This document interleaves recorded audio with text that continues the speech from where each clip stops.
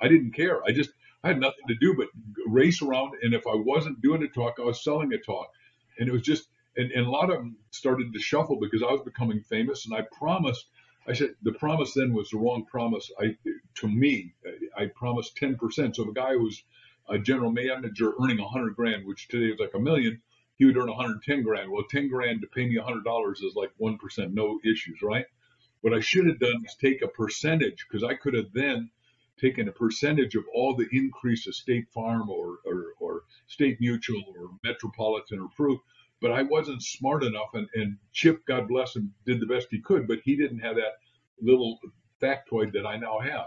I help companies now, but I take a percentage, or I take stock, or I take ownership, because and today people in my business, you might as well take it. This is the first time we're in history, no limit, because the game isn't the game. In the last 2 years, because of COVID confinement cocoon, everything's international, everything's in Zoom, everything's in cell phone, everything's in the computer.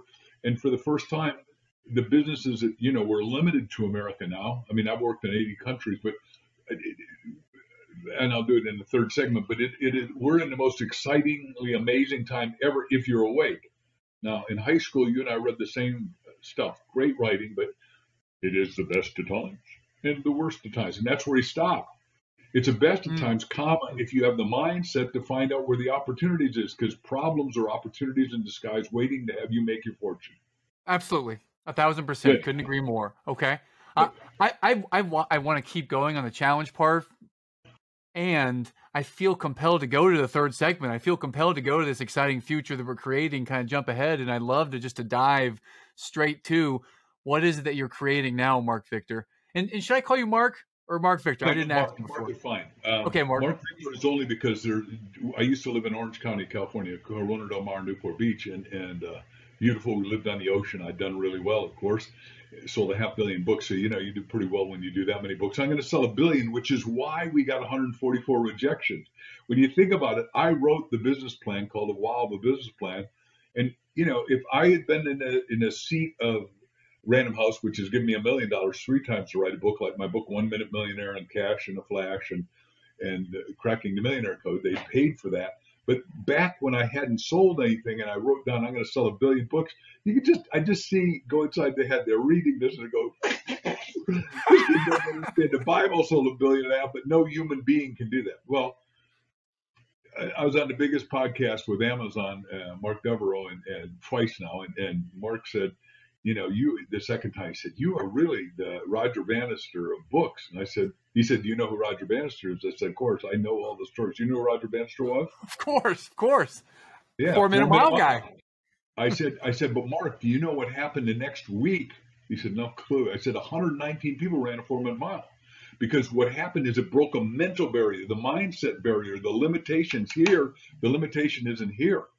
And that's why imagination, Einstein, my teacher's teacher, said is more important than reality, because I think you got a physical body, you got a brain, which is unfortunately the only thing school teaches. Then you got a mind, which has 2 basic aspects, a couple, but intuition and imagination.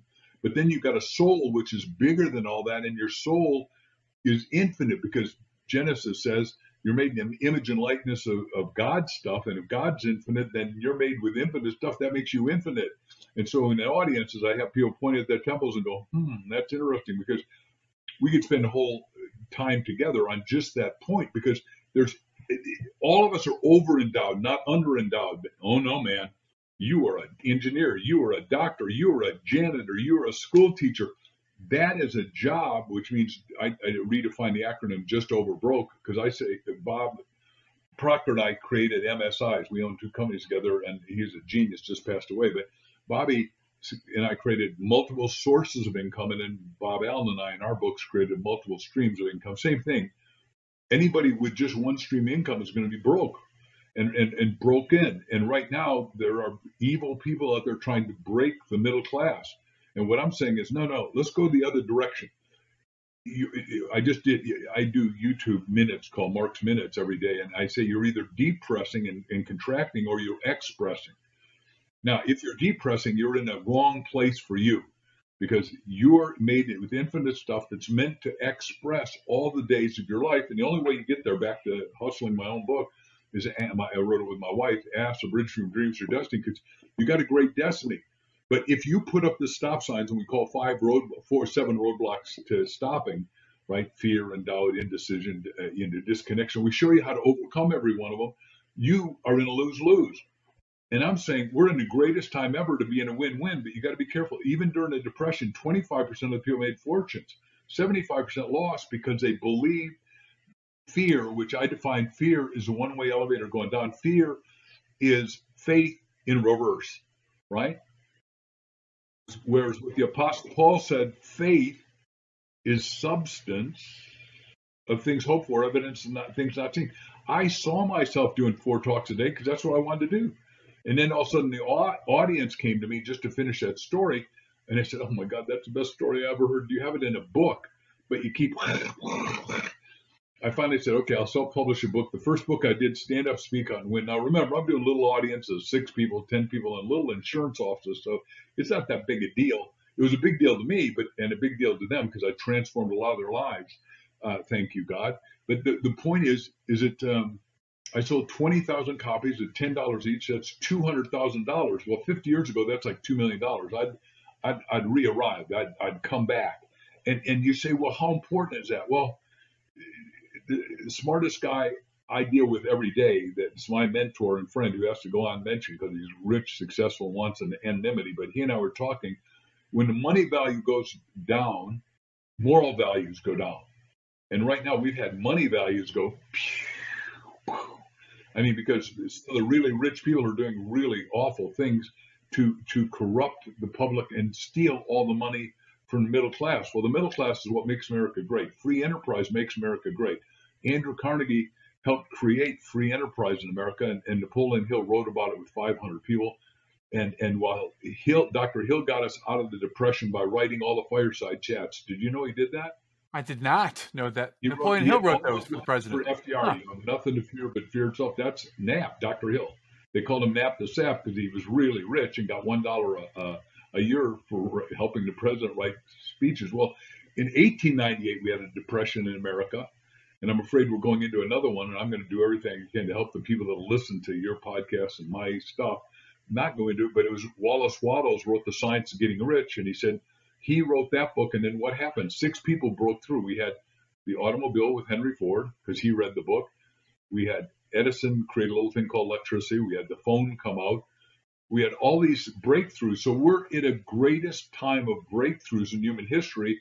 And there's only one guy visible, but I love him, and that's Elon Musk. I mean, he owns 6, back to MSIs, multiple sources of income. He owns 6 multi-billion-dollar companies, and the last one he's created a new phone to compete with the iPhone for a very simple reason. It's called Tesla Pi. Do you know this? No, the phone, no.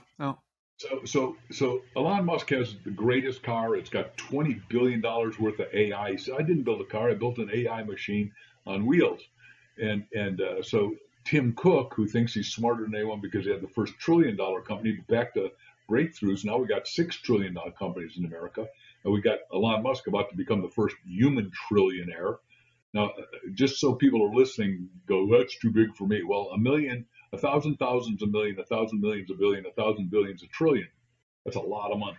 Anyhow, so Elon Musk has his top 5 guys stolen, as far as he's concerned, by Tim Cook. He said, Timmy, you made a bad mistake. But what a cool life. So what did he do? He created the Tesla Pi phone, which is just coming out. It's going to cost $650. It'll have, instead of a little byte of information, it's going to have 2 terabytes. So you can have 20,000 movies on your iPhone. You put it in the sun. It charges up in 2 hours for the next 60 hours. I mean, he's got 12 major breakthroughs. The point is, we're at the greatest breakthrough time in history, but none of that makes the news because the news is controlled negatively. And that's why podcasts like the one we're doing right now are zooming up, because people listen to them and then they say, oh my God, I got to share this with this person because I've never heard Mark Victor Hansen before. But if he's telling the truth, and I am, in the highest part of the hierarchy of Maslow is truth and beauty. It goes beyond self-realization, self-actualization. The point is, we're in the first no limit time if you're awake. Now, if you're depressed, you go, oh my God, I'm going to lose my job. I'm not. Go create new work. You're not limited to being a janitor. You're not limited to being a school teacher. That's what the preface was here. Does that all make sense, Matt? Everything is really connecting, and I draw back to something amazing that you've shared. And on the scope and timeline of your life, you in or around 1974, bankrupt, big company, big idea, and it blew up quickly, and you were down. And before you know it, a few years later, you've sold a couple $100,000 worth of books, and you're back up, and you took it from the rock bottom back up to the top, and have continued based on your philosophy of asking the three questions. So if there's someone out there who's down right now and they're depressed, and there's this world of opportunity out there, but they're down and depressed, let's help them get up. How might we help them get up and open their eyes?